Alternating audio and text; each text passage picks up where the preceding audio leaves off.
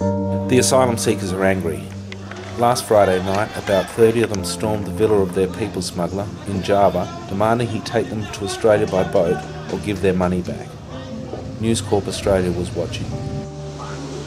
Each day for 20 days, the smugglers have promised they will travel that night, but each day has brought disappointment for the passengers. When they get to the smugglers' villa in Cisarua, West Java, the boss smuggler and his deputy are not there, but 4 of his agents are. Some punches are thrown and people are screaming at the agents. They move to the villa next door to talk.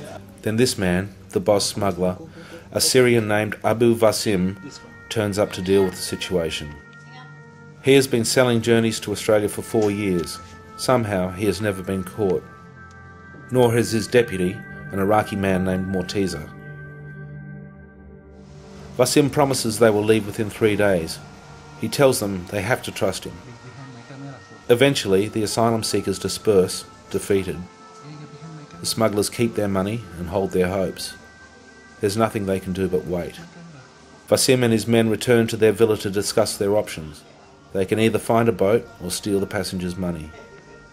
In the same city, an Afghan woman, Nazreen, weeps. Her husband left by boat for Australia 2 years ago, but she won't take a boat. She wants her son and 2 daughters to come to Australia as proper refugees. But she hasn't heard from the United Nations High Commission for Refugees since she registered with them last October. She is losing hope. And this man, Muhammad Ali Hilauli, from Somalia, explains why sometimes people feel they have no choice but to take the boats. The problem is there's no process here in Jakarta. That's why everyone goes to go by boat.